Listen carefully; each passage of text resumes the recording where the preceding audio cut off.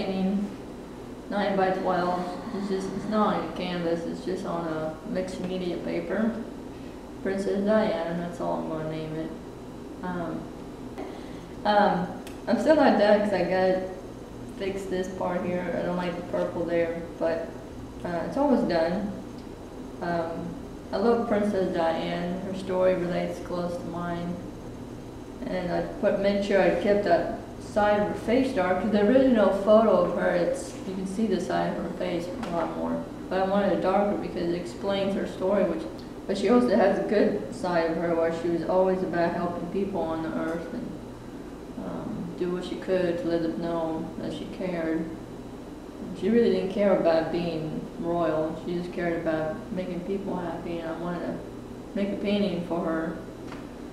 And I don't know, maybe this might end up in the Royal Museum. I hope so.